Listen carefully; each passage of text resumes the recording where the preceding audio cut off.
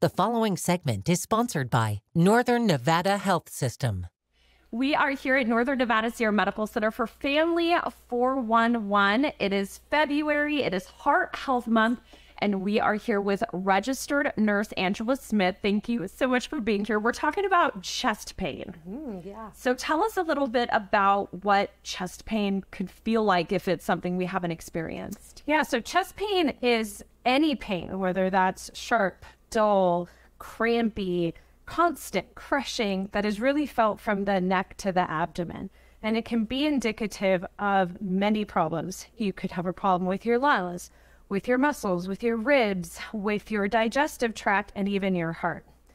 There is a common misconception that when experiencing chest pain related to a heart attack, that you would feel this elephant sitting on your chest all of a sudden. And while yes, that can happen, it can also feel dull, they can feel achy, it can feel like indigestion.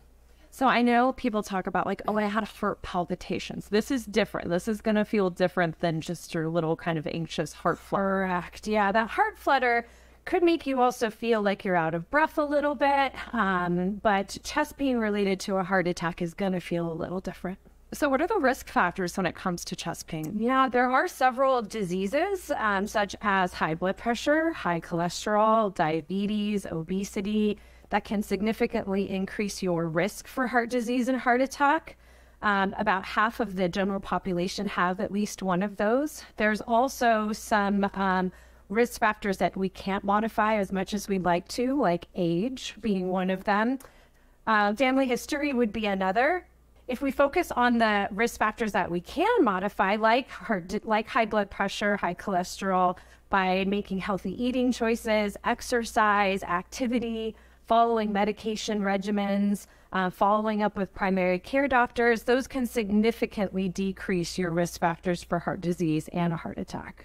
So when it comes to that, how do you decide if you wait around for an appointment or if you should just go straight to the ER? Yeah, best rule of thumb is that if the pain that you're having is constant, if it's severe, if it's associated with nausea, vomiting, changes in your skin color, your heart rate, your blood pressure, yeah, those types of things, you're going to want to seek medical attention. We say in the brain and heart world, time is tissue. So the longer you wait, the more apt you are to have some adverse outcomes on the recovery side. Okay, that is really important to keep in mind if you ever feel like you're experiencing that. Time is tissue. Yes. Angela, thank you so much. If you missed this or you want to watch it again, it's up on our website, foxreno.com. Just search Family 411.